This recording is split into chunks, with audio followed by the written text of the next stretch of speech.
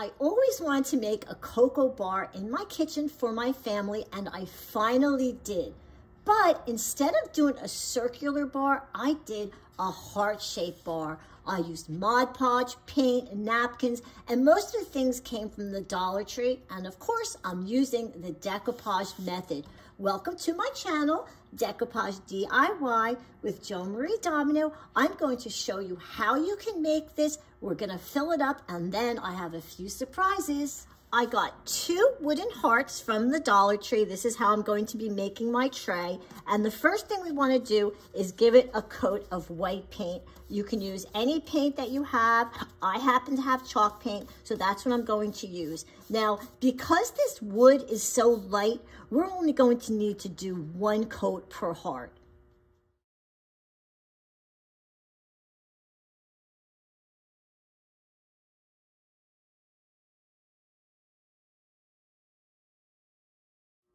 I put a layer of white paint on both hearts, and now it's dry and it's time for me to put on the Mod Podge. I'm gonna take it out of the bottle, I'm gonna squirt it on. And by the way, while I'm doing this, I wanna tell you, if you use Mod Podge a lot, they sell these at the Dollar Tree, and buy it just for the bottle.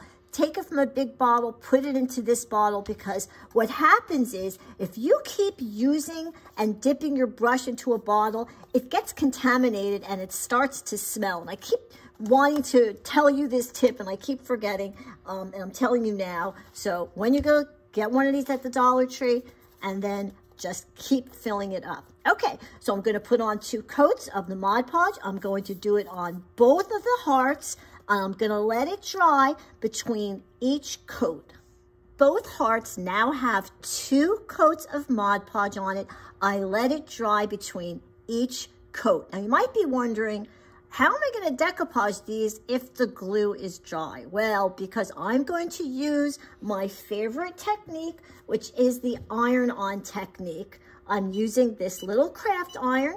This iron is by Cricut. I love it. I've had it over a year. I use it almost every day, and it works really, really well. There's 3 settings for heat, and when it's orange like that, it's not ready. When it turns green, then it's going to be ready. So while that's warming up, I want to show you some of the napkins that I chose. I'm going to go back to the one that I already did, and you can see I chose 2 different napkins. Well, I chose different napkins for this one, and I also picked 2 different ones. So out of a big pile and many more than this, these are the 2 napkins I decided on.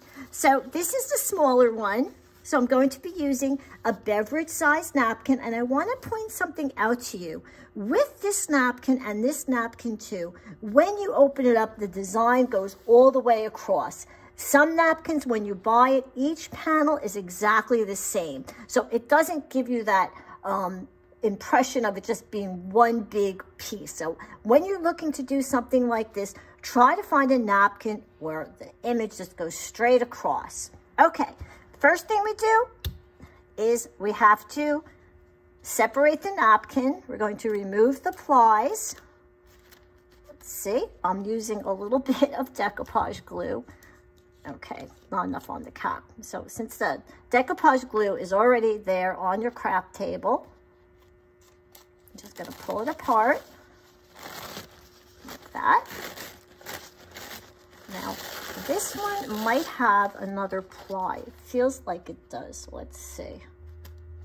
See that? It did. Oh, my iron's ready. Okay. So you want to make sure you get all of the plies off, because we only want the top one on it.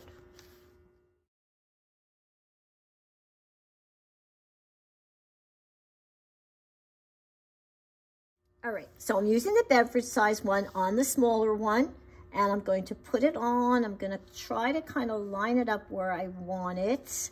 I don't want to get the border in there, so we'll do that. Now I'm going to put on a piece of baking parchment. The baking parchment is going to protect the iron and the napkin, because the iron is very, very hot. And what I'm going to do is I'm going to use the heat from the iron, and I'm going to go over the heart. And what's happening is that Mod Podge that's on there already, and even though it's dry, is going to get reactivated by the heat in the iron, and it's going to adhere very nicely to this heart. And I love this technique. I do it all the time. If you watch my videos, you already know that. It does such a great job on flat things, practically wrinkle-free. And if you're big with decoupage, you know those pesky wrinkles. We don't like that. So just go over the whole heart. Make sure you pay attention to the edges because you want to make sure that it's adhered right to the edges. Okay. Put the iron aside. Look at this. The iron has the cutest little holder. Okay, gonna move that out. And remember, always have something can protect your hands when it's something that's hot. And there you go. Look how nice that is. Oh, it's so pretty. All right, now we're gonna put that off to cool. And we're gonna go ahead and now do the big one, the big heart. Okay, so I had to choose a bigger napkin. Oops, sorry about all the noise. And this is the one that I chose. It's beautiful. I absolutely love it. And again, the roses go straight across the napkin, so it's a great choice. So we're just going to lay it down like this. Get it lined up the way we want it. Again, we're going to put down our parchment, baking parchment. Okay, make sure you get baking parchment like that. We're going to protect everything. We're going to go back to the iron, and we're going to do the same thing. We're just going to take the iron and go over the heart, making sure we do the edges. And while I'm doing this, the glue is melting and that napkin is adhering.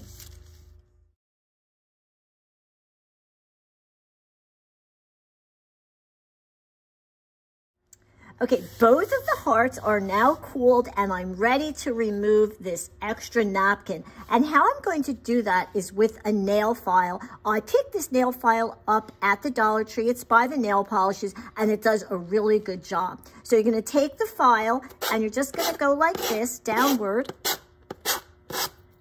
And you can see, do a little more, that the napkin is coming away. The extra piece there, so we can have a nice clean edge. Look how nice that looks. So much easier than using the scissor.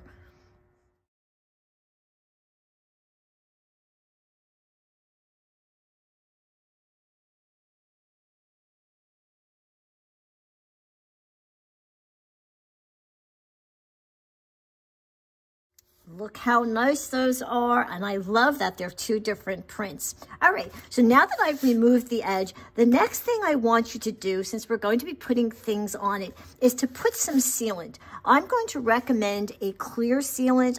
Krylon has one, Rustoleum has one, and take it outside or someplace well ventilated.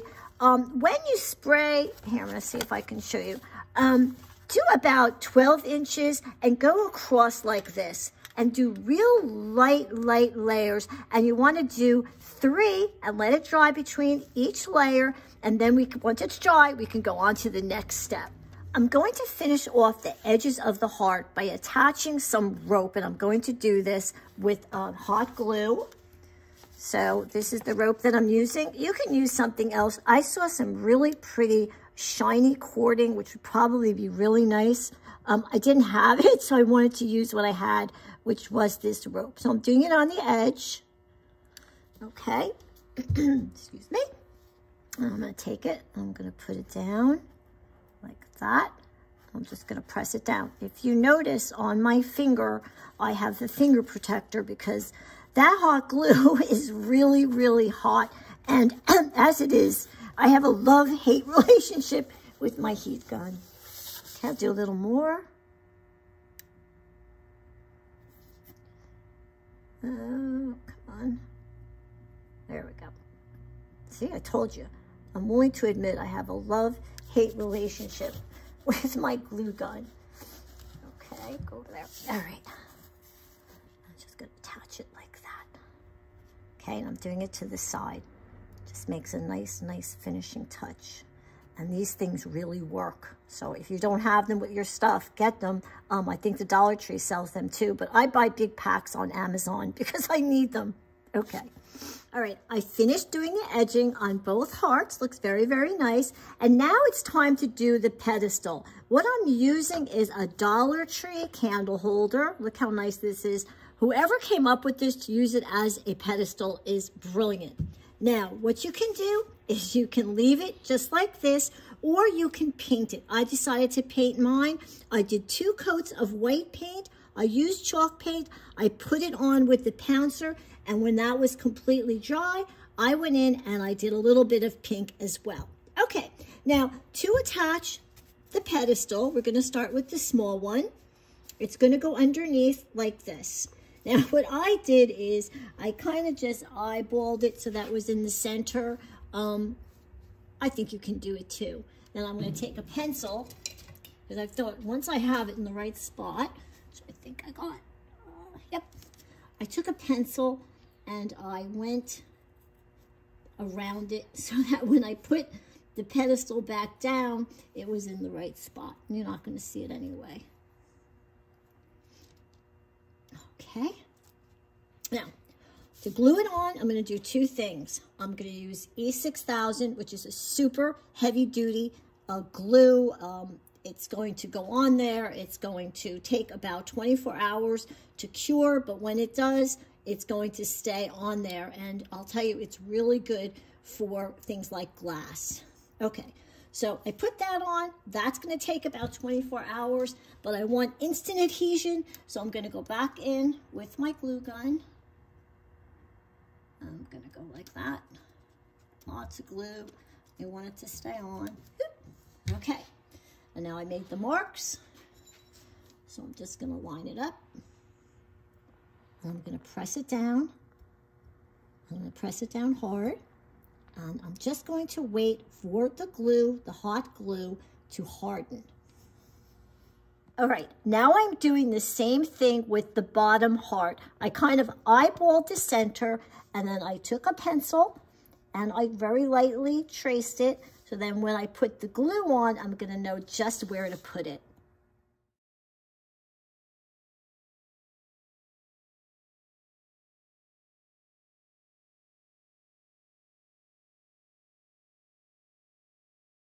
So this one is all glued down now, but I don't want to touch it for like 24 to 48 hours because, again, that E6000 glue has to cure. I put a nice heavy can of paint on it to keep it down so that, you know, it's going to adhere good, and then I can go ahead on to the next step, which is putting the feet on. And by the way, I am loving that color combination. All right, so I'm going to go back to the one that I had already ready so I can show you some of the things we can do with it now. This was the E6000 and the hot glue, and it's been at least a couple of days, so we're good to go. Now, when I first did this, I'm going to have Art come back over here. I didn't like how it looked when it was flat against the table, so I decided I wanted to add some feet. And I'm going to turn this over so you can see I did 2. These are the tumbling tower blocks. You can get these from the Dollar Tree as well, and they come in a box. You get a whole bunch of them. So I put them around. I did hot glue with these all the way around the edge. I did it around the edge because I wanted some support, because I'm going to be putting things on top of it. And I also did one in the center. So all you have to do is, again, with your glue gun, just take it, run it across one of the little blocks. Very simple. And then just put them together like that. And then just turn it over. Now, I'm telling you to do the feet after this cools, because the first time, or cures, the first time I did it, I didn't do that. And trying to get the pedestal to stay on with these feet was really challenging. So the feet are like one of the last things you want to do. Okay, I'll just put a little glue on this one. I'll put one more on, it doesn't matter. By the way, I use Gorilla Glue, which I really, really like. I would still use the E6000 with the glass, but I love the Gorilla Glue, the hot glue gun. The glue sticks for the hot glue gun. Okay, so let's just give that a minute to harden up. Okay, my cocoa bar is all done, and I have it set up But I have a little twist in this. I didn't do a cocoa bar. I actually did a sweet, creamy strawberry bar, and I'm going to show you that, and I'm going to make it for you. I'm going to show you what you can do that's kind of fancy, but I want to go through the things I have up on top first. This is a little sign. I got it from my neighbor. The Dollar Tree has something very, very similar to it. This is a can I painted. These are just paper straws that I cut. This little box is also from the Dollar Tree. It's brown. I painted it white. I put little chocolates in. And in the bottom one, I have these little strawberry candies. These are dried strawberries, and that is from the Dollar Tree. It's a candle holder. This is also from the Dollar Tree, and that has red sugar in it. Down at the bottom, I have some chocolate kisses, and this is also in a glass dish I got at the Dollar Tree. They come in packs of 4. And over on the other side, I have some animal cookies. Now, this ended up not being big enough. However, I did add some candles, so I wanted to look really pretty. So I kind of ran out of room, but that's okay. I made another one. I just did the bottom one, and I put the little feet on it. I did 3 feet, so it would be a little bit higher. So now, again, I got the glass from the Dollar Tree, and there's marshmallows, white and pink. Another can I just painted, and I put some cookies in there. And then, of course, I'm going to have some coasters. Coasters are something I have a video for already. I love them. They're very easy to make, so make sure you watch that video. And I also have cookies, and again, I still needed more space. This plate is one of my plates. I use the reverse decoupage, and you know I have a video on that as well. All right, so I have some cups here. I'm going to take my strawberry powder and my spoon. Okay, I'm going to make one for me and one for Art. I'm going to put some in there. Oh my God, you should smell this. It smells so awesome. Okay, maybe a little bit more. Okay. Top back on. All right, now some hot milk. One for Art. And now one for me. All right, I'm going to put it here. Now, the little paper straws, you can stir like this. And one for Art. Then, I'm going to take some marshmallows because I want it to look pretty. I'm going to put some marshmallows on top, and because the milk is hot, those marshmallows are going to melt because it's just not sweet enough, right? And then I'm going to take these little heart-shaped marshmallows, and I'm going to pop them right on top. So now it's going to taste good, and it's going to look good as well. That is so cute. Again, I did it with a little twist because I did it with strawberry. You can do one of these for anything you want. You can do hot cocoa, you can do coffee, and in the summer and in the spring, you could do lemonade and pink lemonade. So you have lots of different options making the table, because the table part with the decoupage is really what I wanted you to learn. I get my beautiful napkins from Vippy's Designs. They have lots and lots of napkins. Visit their website, www.vippys.com, and take a look at what they have. I hope I inspired you to make one of these, and you can subscribe to my YouTube channel, which is Decoupage D.I.Y. with Joan-Marie Domino. Hit the little bell so you'll get reminders every time I put a new video on, and please subscribe. Please give it a thumbs up and put in a comment like, do you have one of these bars already in your kitchen? Maybe you can tell us what you put in. I want to thank Art for doing such a great job. He's going to get some strawberry drink now, and thank you so much for watching my video.